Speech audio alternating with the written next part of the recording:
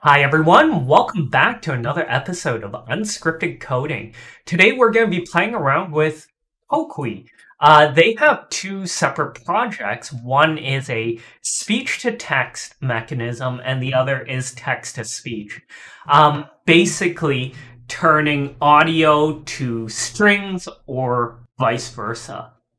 If you've watched a lot of the videos on my channel, which I don't suspect very many of you have done, the projects I've been working on for a little while were around audiobooks. I started running during the pandemic, and so going outside, putting on earbuds was very helpful. But there's only so much time you can spend listening to music and feel like you're not wasting time. So I got audiobooks, I got podcasts. But something I really wanted was to take my own PDFs, my own files, because I'm not reading Harry Potter, I'm not reading Game of Thrones that is readily available on Audibles. I have things from work, I have documents that I want to read. Those wouldn't have Audibles, so I'm very excited to try Coqui because they claim pretty amazing performances over here. They have underlined a couple of their products here, and you can see Judy Wave 1 is very well done. Just shy of 75% of listeners rated it as good. I think this one over here that is maybe at 85, 90%, is an actual human being. I've been using Windows, male and female over here, and Google from time to time, and you can see they're closer to 50, which understandable. So I'm very curious to see how they do, and how I'm gonna do this is. I know I saw it somewhere here. Here you go. They have a couple samples, so I'm gonna unmute here. Bill got in the habit of asking himself, is that thought true? And if he wasn't absolutely certain it was, he just let it go. The Commission also recommends.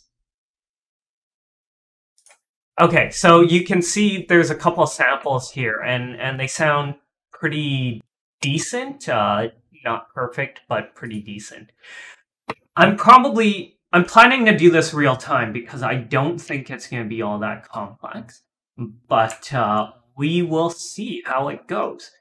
So I loaded up I loaded up GitHub and their TTS synthesis page. They have installation instructions over here, and we're just going to follow that along the way. First things first, I have gone into my folder, Coqui test, and the first thing I am going to do is create a virtual environment. So, not 100% necessary step, but if you have Python, you might as well do it. There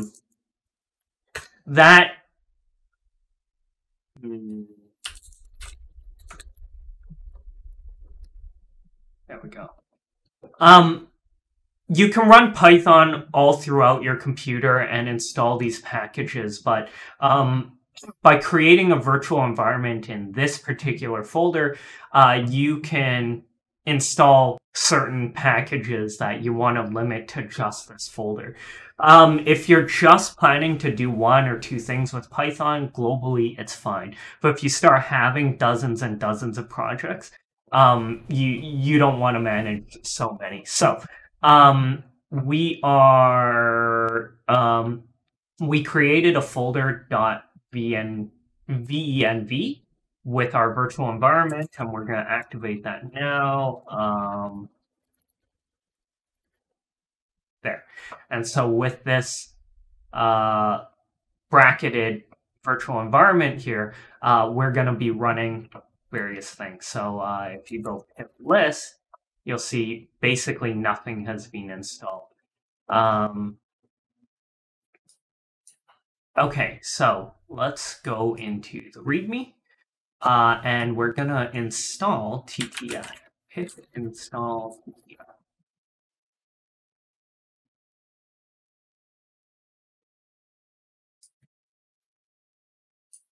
The objective here today is just to go through, get the right models, get it running, basically be able to create 1 or 2 MP3 files, and that's about it. When we get through this a little further, you can start thinking about further projects. So what I mean by that is over here, we're gonna likely, I'm not sure yet, but we're likely going to pass some string. So we'll make a command TTS, we're gonna put in a bunch of text, I think over here, and then select the model, and it's just gonna read text for TTS. How useful is that? Probably not really. What you want to do is be able to pull out walls of text from HTML files, EPUBs, PDFs, Word documents. All of that is kind of a separate project.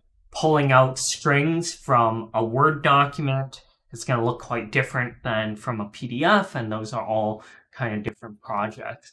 So we're just going to do what we can. But I imagine when I'm through with this, I'm going to look for something like a PDF to text Python converter. So,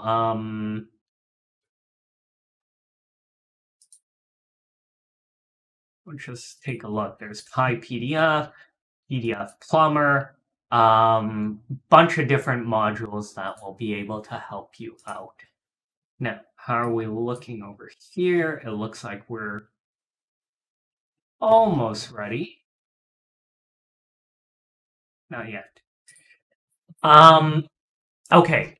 So the other thing about these AI kind of models is they come with a lot of different models. If you take a look at Coqui's website, I don't know why the text-to-speech models aren't available yet, but a lot of individuals have uploaded speech-to-text models, and what you can do is create your own model. So part of what they do is allow you to, say, use your own voice or use your friends' voices to try and train up a model. I'm gonna be using the default. I don't know if I would like to hear myself talk and read to myself. I think that's kind of weird. The other thing that's really cool about this website is they have a demo here where you can very quickly train the model with your own voice. So over here, you can record your own voice and hear it read out English, French, and Brazilian Portuguese. It was kind of creepy, actually. You probably want a longer MP3. I basically read just this first sentence over here and tried it out, but it's an interesting experience. So if you haven't tried it, go to coqui.ai/demo because it is a bit eerie. Okay, how are we looking here? We are just installing all the way through here, and we're down over here. The one thing I'm very curious about is whether the pip install, the package installation, is going to include any of these pre-trained models. So if we go again to the installation piece,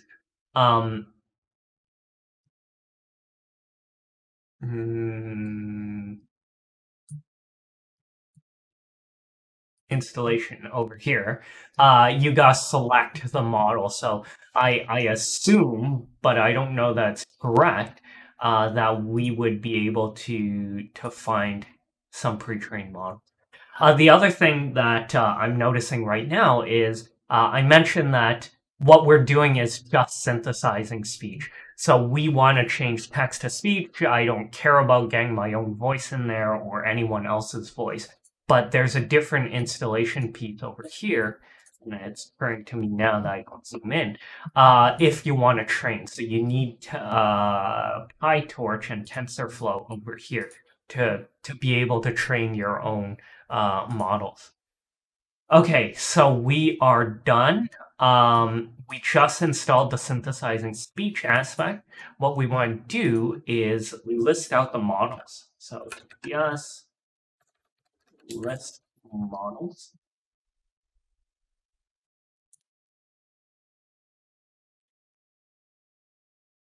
Okay, so there's quite a few.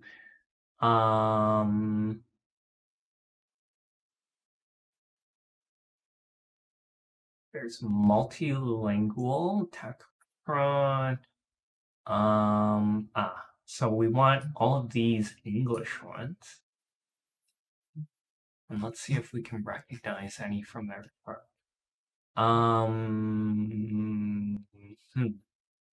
Okay, so maybe not. I don't see Judy or Nancy in here. And I'm not sure what the vocoder versus TTS model means. Let's take a look. Okay, so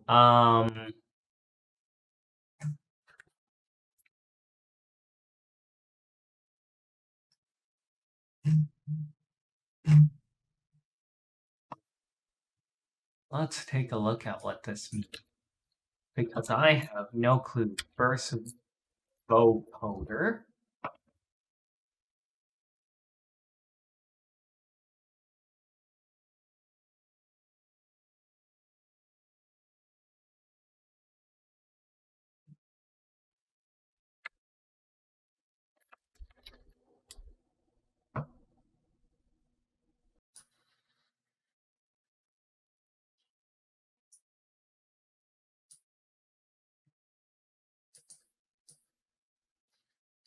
Okay, so it looks like you use a spectrogram first, and then you use this vocoder. Starting to think it's supposed to be pronounced differently, like voice over coder or something, and that will be a second step. Okay, so let's go back here and see what happens if we just run the basic here.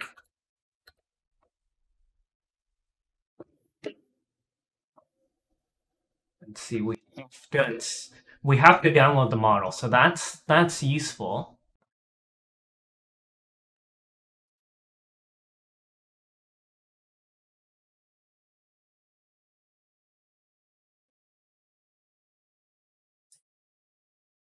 Okay, I see. Run your RTPs. Okay. And we have an output. Text for ports.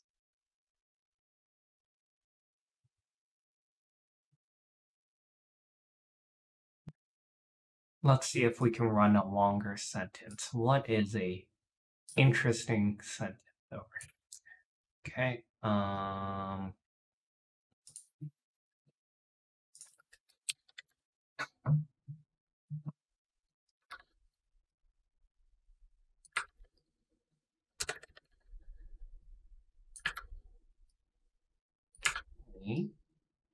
So we're gonna run this over here.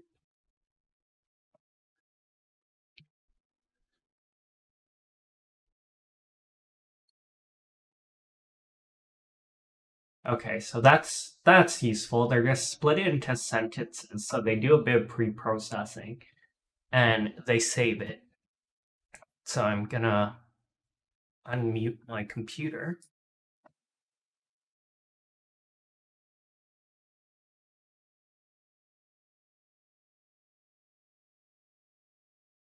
The most commonly used technologies in this step are convolutional networks associated with attention mechanisms.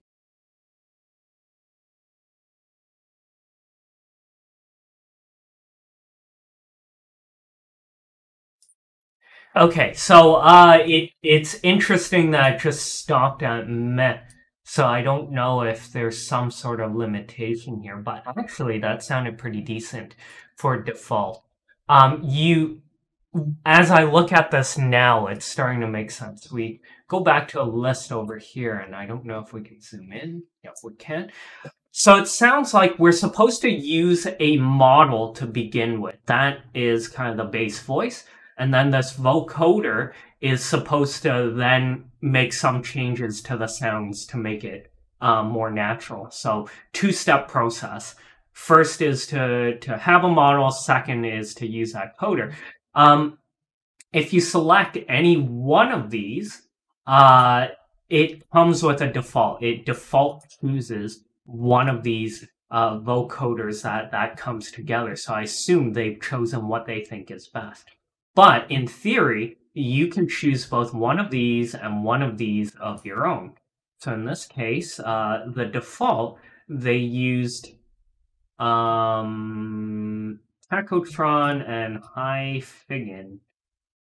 And over here, they use the same ones. Okay, so there's your TTS model, there's your vocoder, and we can very quickly try something else. So, I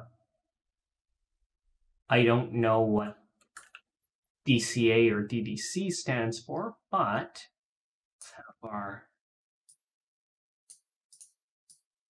So, we'll have text, and then model name.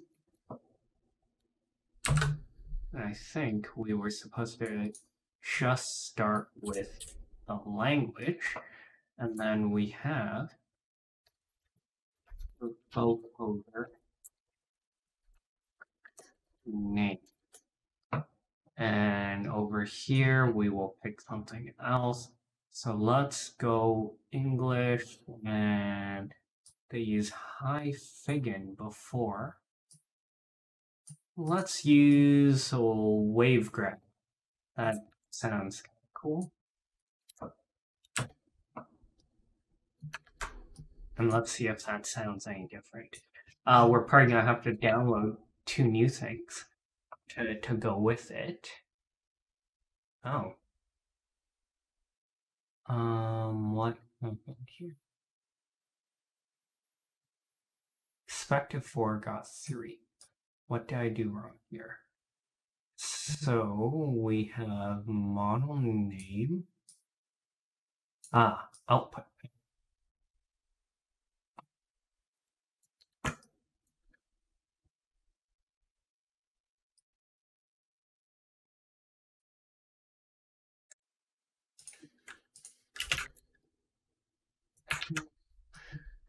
This again.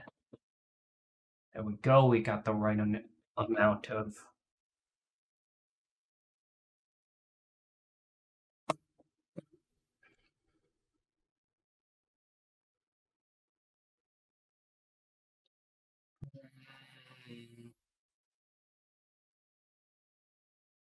Okay, so I think they might be using outpath instead. And I wonder if we should have a name here for it. I should zoom in always. We'll call this DCA wave grad dot wave file.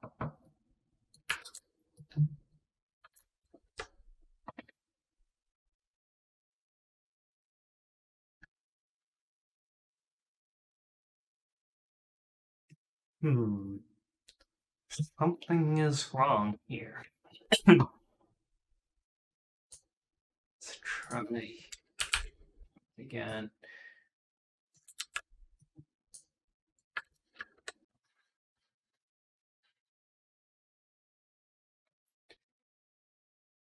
So output path is not. Oh, I see. No, that's not. That's not. Oh. Let's get rid of the dash and see if that was the issue.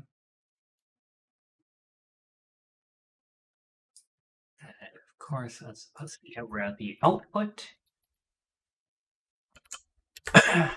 And you can see computers are very picky.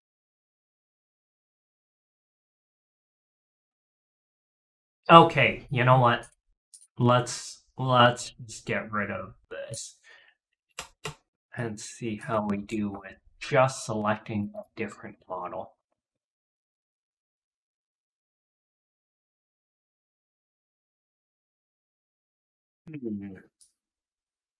Something is wrong here. Let's go through this again.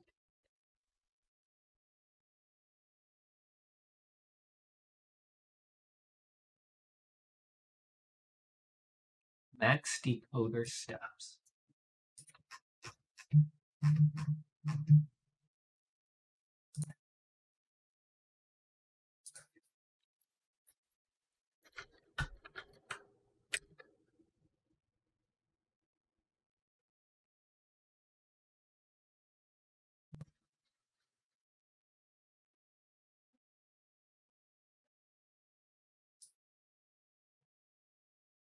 Okay, so I don't think that changed. And I can set max decoder steps. I would think let's get style, language.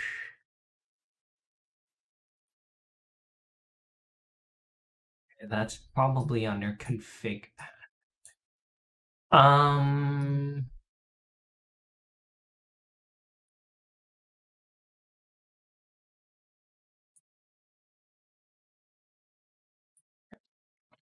Look, the read the docs looks like it matches more closely to what's supposed to be showing.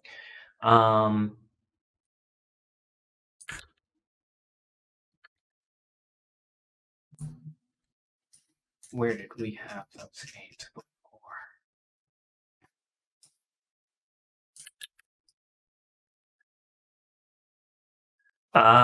Look. In the GitHub README, it was just language, but we're supposed to have the type as well, so maybe that's why we weren't finding the right document. And we're gonna use wavegrad again here, and we're just gonna allow. See where we go here. Oh no.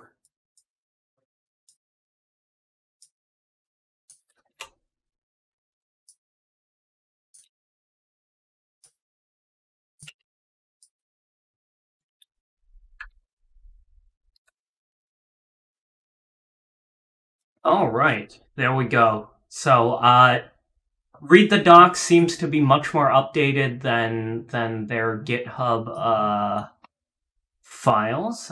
We're gonna need to download this all the way through, but hopefully we can hear how it sounds like.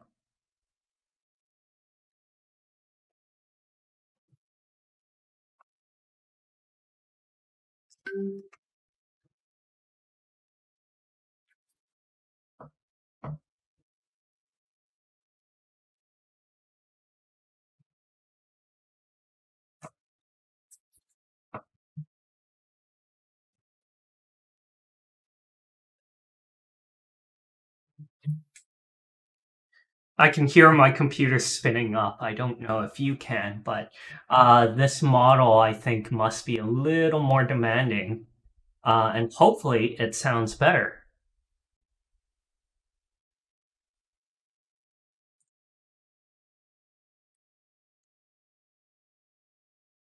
The thing I'm noticing right now is, of course, that they have a list of sentences and it's splitting up.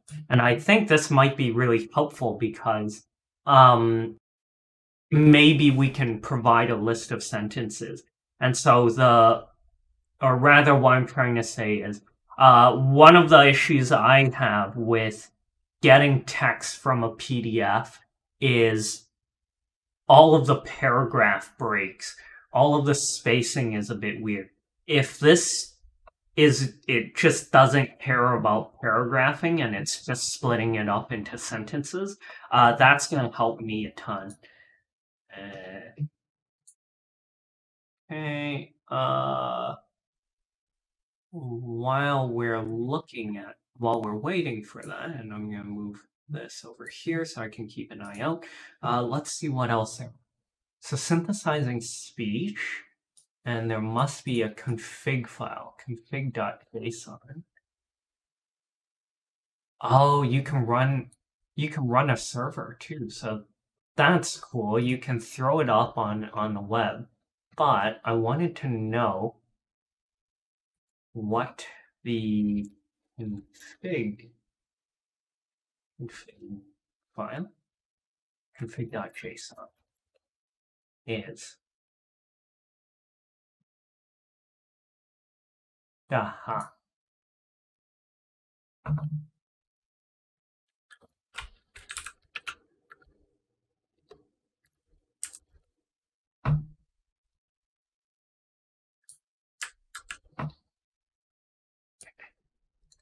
So I'm going to create a new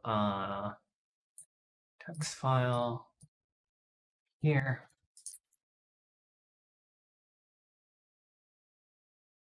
And we can set how you train it differently. So epochs running more will help. They're using different sets. Where was that size? Print step. So, I'm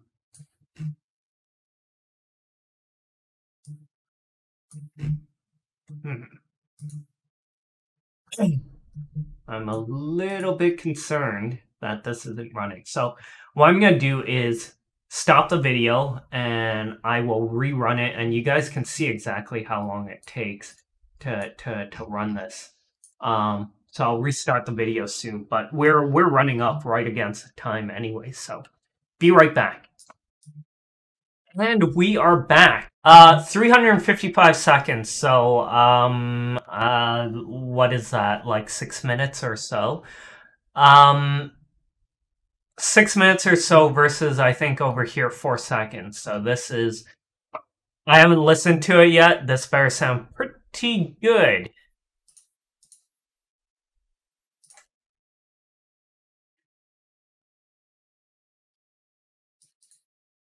Most commonly used technologies in this step are convolutional networks associated with attention mechanisms in order to improve the alignment between the input and the output. Just gonna play that one more time for you guys. Most commonly used technologies in this step are convolutional networks associated with attention mechanisms in order to improve the alignment between the input and the output.